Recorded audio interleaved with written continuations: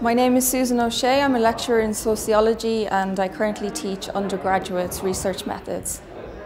Using a variety of different innovative methods when conducting sociological research or helping to teach undergraduates in particular about research methods can be very stimulating and informative. Some of those methods cross the boundaries between qualitative and quantitative methods and help to combine concepts in an interesting and innovative way to stimulate student learning and to encourage them to develop their own research skills.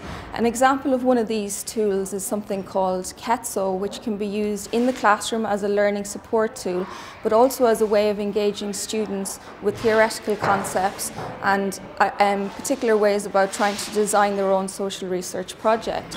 Data can be generated from a variety of sources. For example, one example that we use in my teaching in the undergraduate course is encouraging students to look at data in different ways. So sometimes an image or a picture can be used as a starting point for generating data and trying to understand what that means. For example, we have here a representation of the distribution of gender on the cover of music magazines. Taking that data then, which is gathered from 1989 to 2011, counting that up, this can be then transformed into a bar chart. The second bar shows the number of men that have appeared on the cover of the music magazine between 1989 and 2008. This is taken from the data that was gathered by the person who did the art installation for Ladyfest Bristol in 2011. From the bar chart you can see that almost 90% of people who appeared on the cover of the music magazine were male. So this is quite interesting. It's a really innovative way of showing students how one form of data can be transferred into another form of data to visually represent the distribution of gender on the cover of music magazines. So the second graph that you see here is a line chart.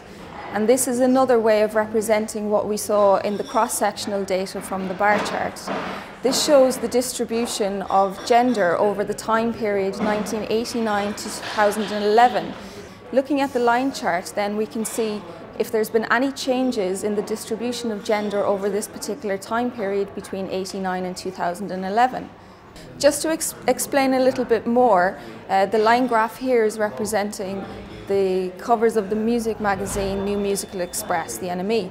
So we can see from the female line that just represents women who have appeared on the cover of the music magazine between 1989 and 2011, and that's below the 20% mark over time and actually as low as 0 at other points.